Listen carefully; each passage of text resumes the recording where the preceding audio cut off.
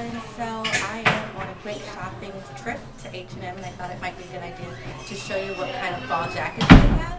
So I'm going to go ahead and try a few on for you, give you the prices, and just give you my input, tell you what I think about them. Here we go. So this first one is a flight jacket, a flight bomber jacket, and it's got kind of like a faux shearling inside, and it is a non-leather jacket, so it's faux. I'm going to try it on real quick so you guys can see what it looks like on.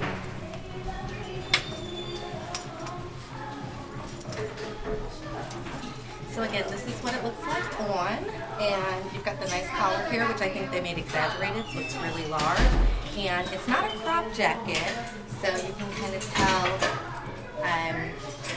you know, from the behind what it would look like on. So it's kind of cute for $30.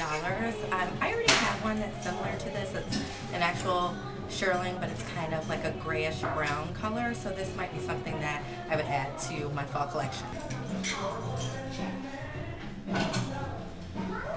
Okay, so this next one is $34.95, and this one is more like an army surplus jacket.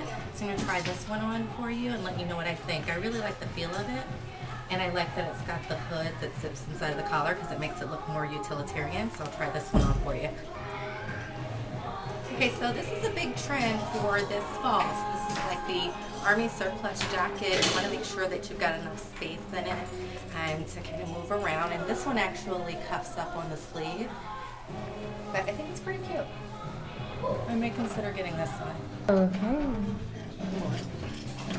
The next two that I'm going to show you are pretty much the same thing in terms of the military army surplus jackets. So I'm going to just give you the other two options because you have three options altogether if you're looking to follow that fall trend. So this one is $34 and it's belted, and it's a little bit more true to kind of the army green color. So I'll try this one on for you and see what you think about it. This is that jacket on. I could probably use a larger size in this one. I think the largest size they have is a 6 up, so it's a little snug on me. And it's got like big buttons on it, and again, it's got the belt too. So it's kind of a mixture between an army surplus and a trench. You know you don't have to hold the button.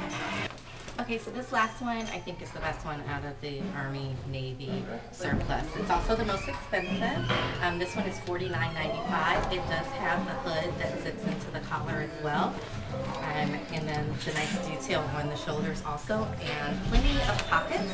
And then it's also got the drawstring at the bottom. So I'll try this one on for you, and we'll see how you like it.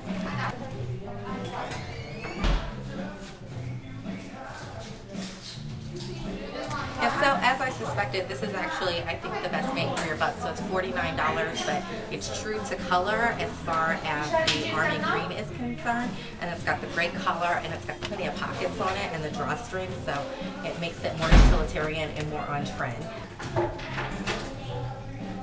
Hope you guys enjoyed coming along with me to the fitting room at H&M, and I will see you next time. Bye!